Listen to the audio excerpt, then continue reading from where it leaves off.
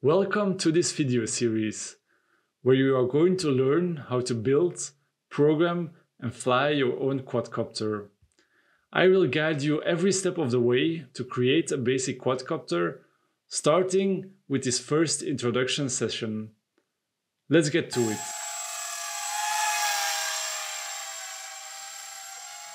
In this session, you will learn the general concept behind a quadcopter, its major components, and set up the core of this project, a Teensy microcontroller programmable with the Arduino language.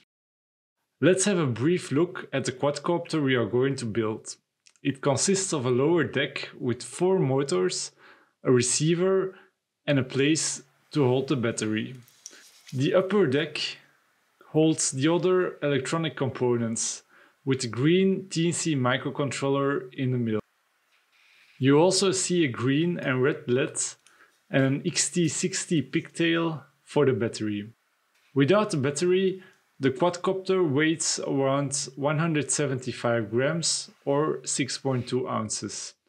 Including the battery, the weight comes in just under 250 grams. Thanks to its small size, this quadcopter is capable of flying both indoors and outdoors.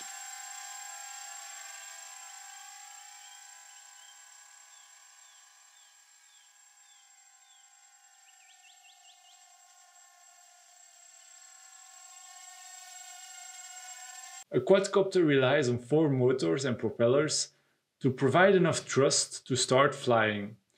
Other necessary components include the radio control system, consisting of a radio transmitter and a receiver, a flight control system consisting of a microcontroller and an orientation sensor, and finally also a powertrain with a battery, 4 electronic speed controllers, motors and propellers.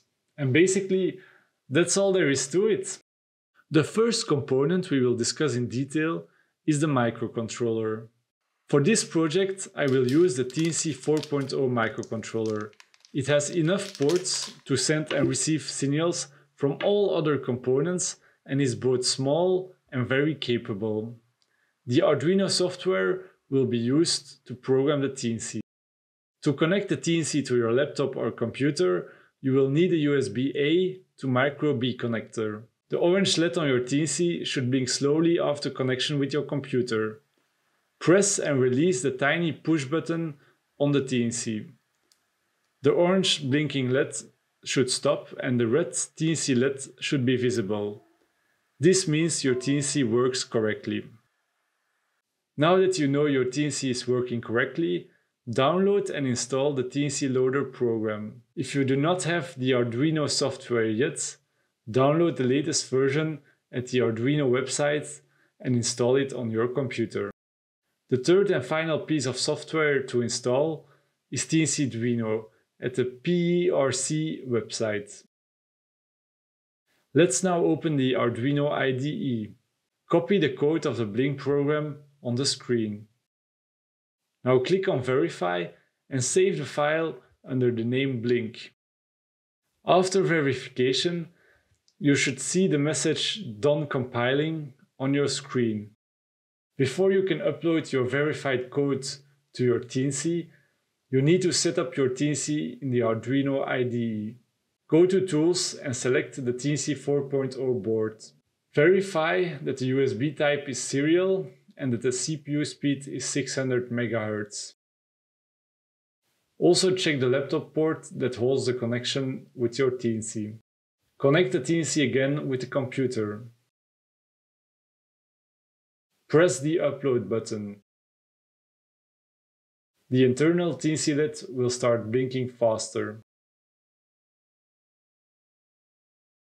You can increase the blinking speed by decreasing the delay time of 500 milliseconds in the code to, for example, 100 milliseconds. Congratulations! You succeeded to upload your first program to the microcontroller.